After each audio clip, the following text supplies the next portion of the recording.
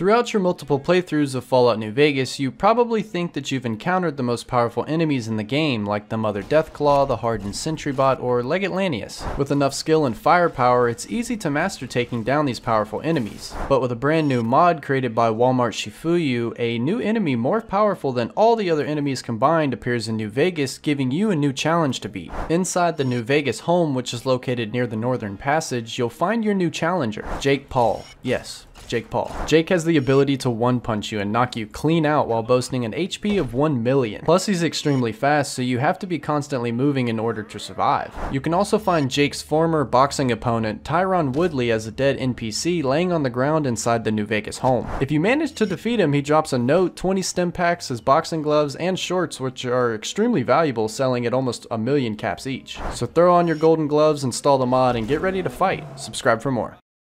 Give me your badge!